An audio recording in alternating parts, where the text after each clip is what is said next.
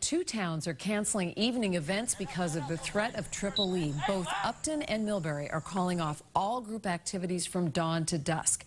Mike LaCrosse reports on the late summer battle against the disease-carrying insects.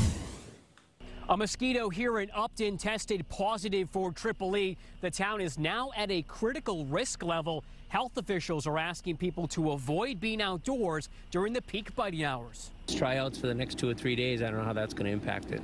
Parents of student athletes at Upton's two high schools are concerned about the threat of triple E. We have softball tryouts coming up, and our youngest is still in camp.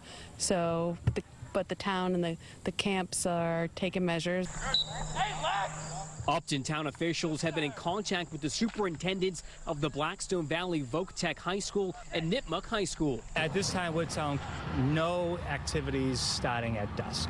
The town is canceling all outdoor activities from dusk until dawn, including the Wednesday night summer concerts. Nearby Millbury is doing the same. Both towns border Grafton, which is where the second human case of triple E was confirmed last week. This is the first time we've had this kind of experience, and I think it's because of the summer we've had, the heat and the moisture.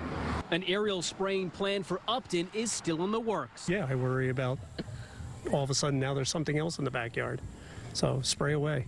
An automated phone call will be sent out once the aerial spraying is scheduled. Meanwhile, the dusk until dawn restrictions will remain in place until the first frost. Reporting from Upton, I'm Mike LaCrosse, WBZ News.